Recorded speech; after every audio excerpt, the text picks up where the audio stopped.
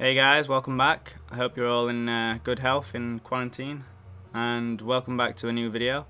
In this video I'm going to be showing you how to make money in free-to-play, and it's no skill, so you don't need any levels, and basically all you need is a starting cash stack. So I've got 100k on this character to start with. So let's get into the video. Okay, for the first method we're going to be buying cowhides from the Grand Exchange and then tanning them at the tanning guy in Cowhides, which is here on the map. So I'm just gonna put in an offer for some cowhides, and then I'm just gonna make my way down to Cowhides to get ready to tan some hides. Okay, we're here at Cowhides. The hides have bought. I've still got my change from the 100k in my inventory. I'm just going to put these in the bank, and then I'm going to withdraw a full inventory and make my way up to the tanning man. And as you can see, the cowhides are worth 3,159 before they are tanned. And then we just talk to our tan man, and he will tan them for us. Make sure you do the soft leather, not the hard leather, because the soft leather sells for more. So after we've tanned them, they are worth a little bit more. They are worth 3,942, so you're making about 800 GP per run. So I'm just going to do these cowhides and get back to you. I don't know why, but cowhides are lighter when they have been tanned. So I don't know how. I don't know what magic this is, but yeah. The point I'm trying to make is that you want to run back after the cowhides have been tanned for efficiency. So I've just sold off the soft leathers in the GE. Just gonna see how much we've made.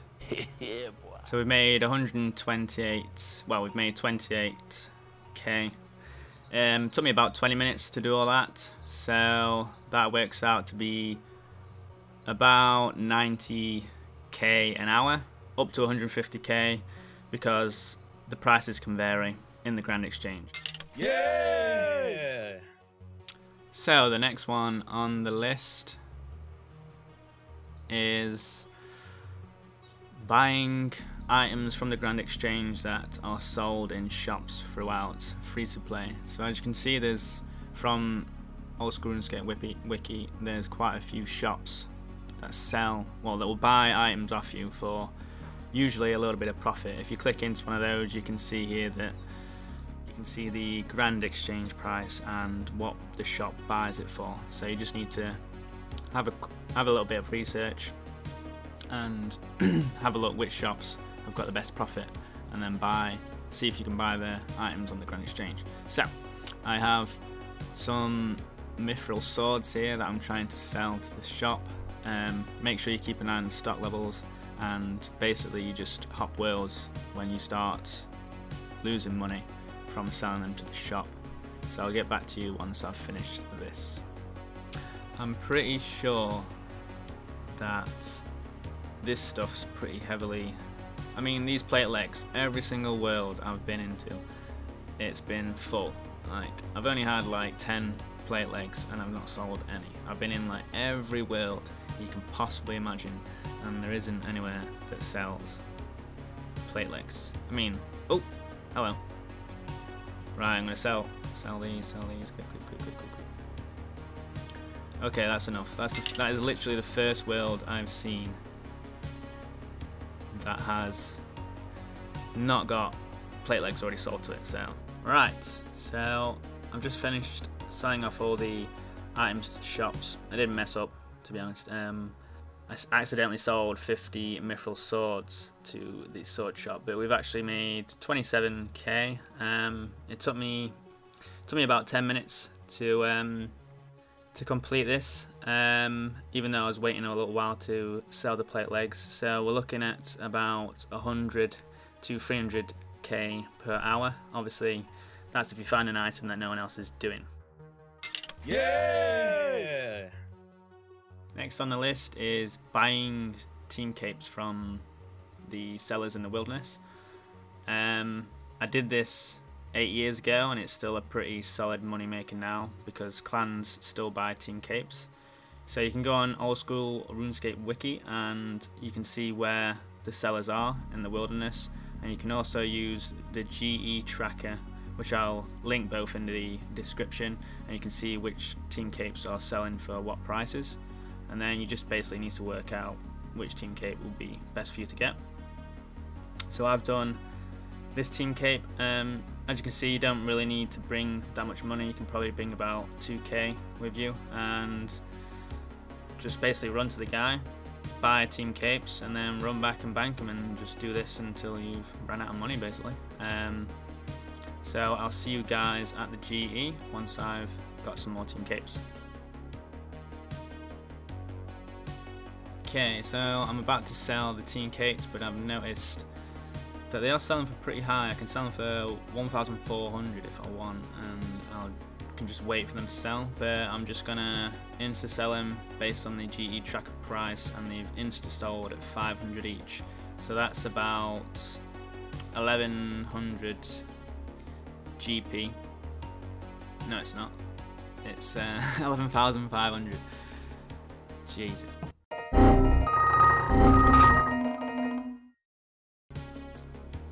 So yeah, the profit I made was about 115k an hour, but if I had actually sold them for the price they were going for, I could have made about 360k per hour. Yeah! Next method on the list is buying steel arrows from the ranging shop in Baroque. It can be found here on the map, and basically what you want to do is buy steel arrows until the shop has 850 left in stock, because if you buy any more after that, then you'll start to lose money. So all you do really is hop worlds and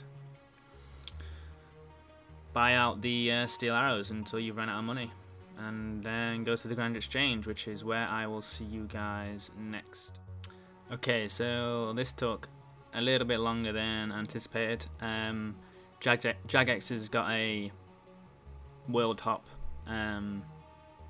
restriction on at the moment, and basically if you world hop too many times you get kicked and you can't log back in for a little while. The longest it took me to log back in was about 30 minutes, but I've heard people waiting 4 hours, so I actually waited until the next day to finish this one off. But I recorded the actual gameplay time that it took me to buy all these arrows, and it only took about 10 minutes. So I'm just going to sell these off at the Grand Exchange. I've insta sold them and we have made 43k in about 10 minutes, so that gives this method 120 to 430k an hour. That's if you get lucky and don't have anyone else doing it. Yeah! Okay, so this is the method I actually did to get my first bond. I ended up buying about 4 million feathers. But so basically you go to Port Sarim, which is here on the map, and you just buy these feather boxes. They buy for around 2 GP each feather. You get 100 feathers in each box, and you sell the feathers on the GE for 3 GP each. So you're only making 1 GP per feather, but as you can see you can get quite a few feathers pretty quickly. So I'm just gonna spend this cash stack and get back to you guys once I've finished. And if you don't want to keep on hopping worlds, maybe the restrictions are still on, you can actually just use the game to open the boxes for you. So you click on one box and let the game do the rest, and by the time the game's finished opening up the feather packs, the shop will have restocked, so you can just sit in one world and basically AFK it. So I've just finished up here. The price of feathers is 3 GP each, so I'm just going to price check them and see how much we've made. So we made 33.5k in about 6 minutes, so this method is 300 to 400k. but that depends on if they sell straight away. Sometimes they don't, so you might have to wait for a day or two for them to sell, but obviously don't invest all your money all at once. Yeah! Okay, so for the final method, the sixth method, is basically you become a PK shop. So what you do is buy PK items, like you can see in my inventory, and you go to the Edgeville Bank in World 308 or 316 and you sell PK items to players who can't be arsed basically to go to the GE, and you know, you make a little bit of profit on each sale. I will admit this isn't a solid money maker. Like sometimes I've stood there for a few hours and made, you know, like 10k, and sometimes I've stood there for like 10 minutes and made like 500k. So it's just something to do really. I do it whilst I'm alking, so you can see some of the sales I made here. I made them in about 20 minutes, and you know, I got some pretty dull ones, and then I got a pretty good one at the end. So I ended up making about 150k in 20 minutes. But obviously, if I didn't get the Rune 2H sale, then I probably would have not made much at all. So yeah, I just want to point out as well that this, you know, you're better off just taking what people offer you. Don't get greedy, because it's a bit of a dick move, and you'll never get any sales, and you'll probably make a lot of enemies. So that is the final one. So there we have it, guys. They are my money making methods in free to play without any skills. I do a couple of these all the time really when I'm in free to play. If you like the video, please leave a like, and if you have any suggestions or any comments about the video, obviously leave a comment, and I'll just put up on screen the upcoming videos that I've got planned, and I shall see you guys in the next one.